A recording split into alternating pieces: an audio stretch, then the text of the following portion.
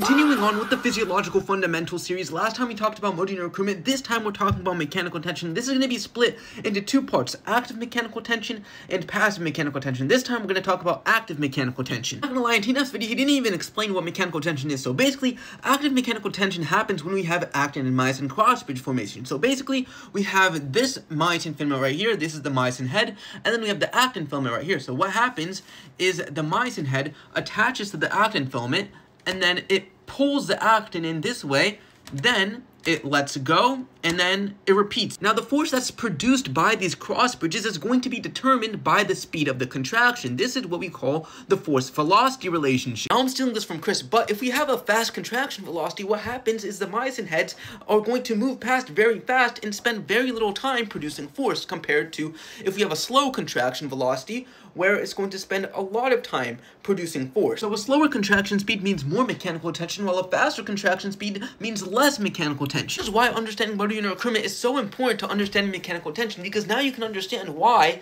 this will have less mechanical tension than this, because in this we're going to have a slower contraction velocity compared to this. Sure, this takes more effort, but effort has nothing to do with mechanical tension. You have to separate these things. Motor unit recruitment has to do with effort, mechanical tension has to do with the contraction speed. So this will have a low amount of motor unit recruitment, but for the motor units that you do recruit, you're going to have a high degree of mechanical tension. If I do this, then I'm going to have a higher amount of motor unit recruitment, but I'm going to have a lower amount of mechanical tension because of the fast contraction velocity. And we have mechanoreceptors inside of our muscle fibers that detect mechanical tension. And once it detects mechanical tension, then the process of adding myofibrils occurs. So basically, we have this right here, okay? This is a sarcomere, right? And then these are the myofibrils. So basically what happens is it adds more myofibrils in parallel. That was a pretty good explanation of active mechanical tension, so stay tuned for next time when I explain passive mechanical tension.